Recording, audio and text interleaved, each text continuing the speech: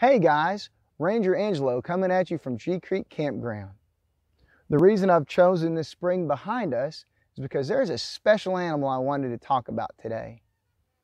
During the winter, our campground is very quiet, and now that spring is here, there is a lot of new noises. You can hear the songbirds singing as they're readying their nests and having their young. You can hear the crickets at night. You can hear all kinds of noises. One noise I hear a whole lot as I cruise through the campground at night is this noise right here.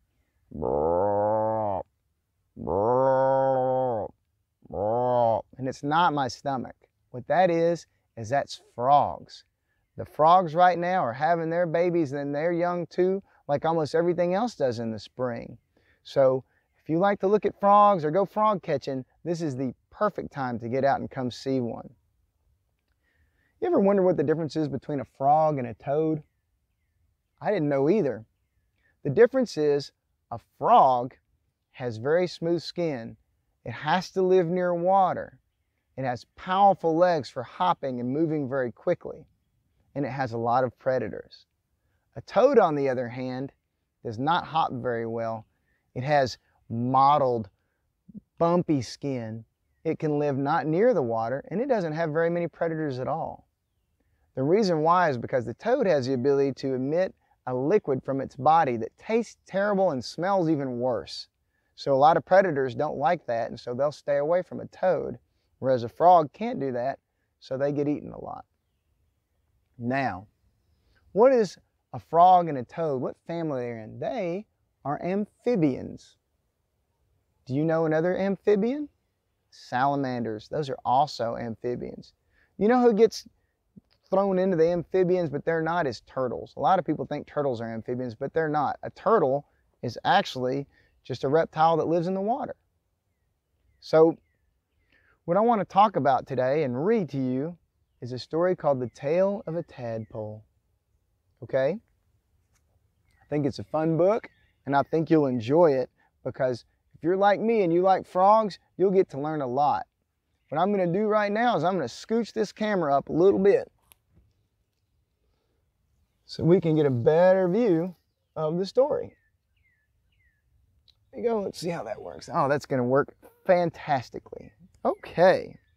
The author is Karen Wallace, and she's done a lot of research for us. A tadpole is a baby frog. It has a head, eyes, a mouth, gills, and a tail. Gills mean that it can swim and breathe in the water. But when it grows up, it becomes a frog. A frog has nostrils, eyes, mouth, belly, and webbed toes.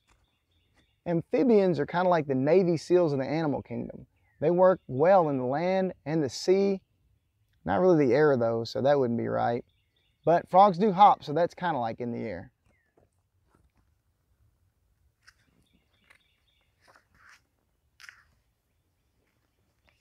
Tale of a Tadpole begins in a pond. Mother frog lays her eggs next to a lily pad. See, that's mama frog right there, and that's a lily pad. Each tiny egg is wrapped in clear jelly. See all those babies? That's a lot of babies. When you have that many babies together, that's called a spawn. That's a spawn of babies. Inside the jelly, the eggs grow into tadpoles and they wiggle like worms. Is anybody out there pretty wiggly? I bet some of you are. I know some of you are. As a matter of fact, I've had you here for my field trips. They push through the jelly and they swim in the water. They breathe through gills just like fish. Look at how cool those things look.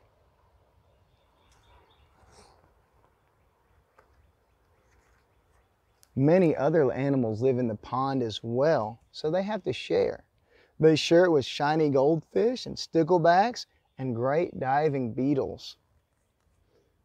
They chase the young tadpoles. Why do you think they do that? Why would they chase those tadpoles? Here's why. The stickleback feels hungry. He opens his mouth wide. The little gray tadpoles wiggle their tails and swim away through the water. They don't want to be eaten.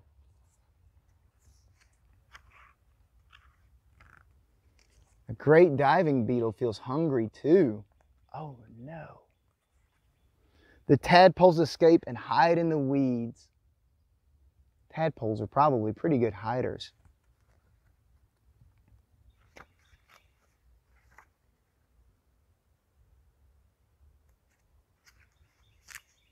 Soon, a tadpole grows legs with tiny webbed toes. Webbed toes are like flippers. They help the small tadpole push through the water. Isn't that thing looking interesting? It's starting to look less like a fish and more like a frog. It grows arms with long, skinny fingers. Look at that. He nibbles on plants and gobbles green pondweed. Ugh, aren't you glad you don't have to eat pondweed? I am. I'm glad you don't have to eat it. I don't have to eat it either. Half tadpole and half frog, he rests in the sunshine. He's cold-blooded, so they also like to get the heat from the sun. His tail is shrinking. It gets smaller and smaller. Look, long tail, middle-sized tail, no tail at all.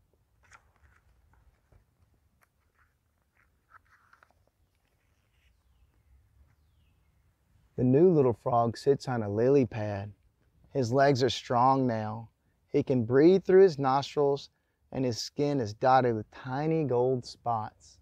Can you see the gold spots? He's a beautiful frog. Frogs must keep their skin slimy. He hops back in the pond and swims for a while. He climbs onto a log. See him climbing on that log with his new strong legs and arms? Another frog climbs up and sits down beside him. Oh, he's got a buddy now. Isn't it nice to have friends?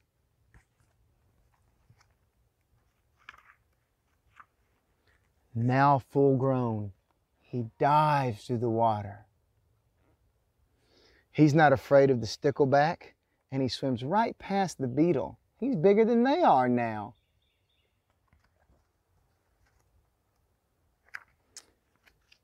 My son is bigger than me already, and my daughter is probably going to be taller than me too. So, just like the tadpole, you guys might grow up and be bigger than your parents. In the pond, he watches and waits. What does he see with his round, beady eyes? A fly. A fly lands above him. He creeps closer and closer. What's going to happen?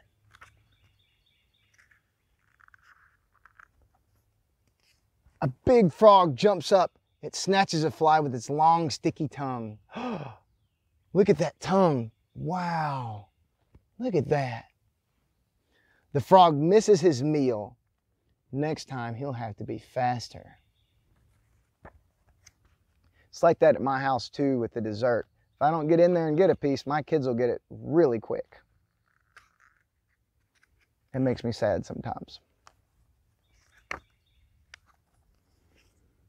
The gold-skinned frog chases a dragonfly. It lands on a lily pad. Under the lily pad are hundreds of frogs' eggs. Inside each egg, a tadpole is growing, and each tadpole will grow into a new frog.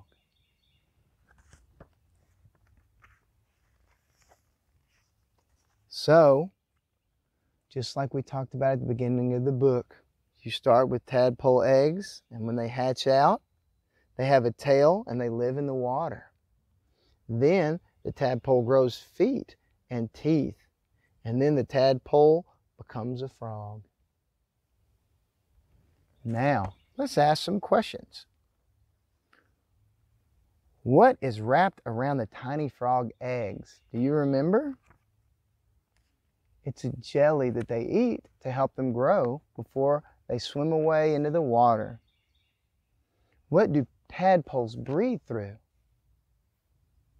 Yes, They have gills like fish, so they breathe just like fish do.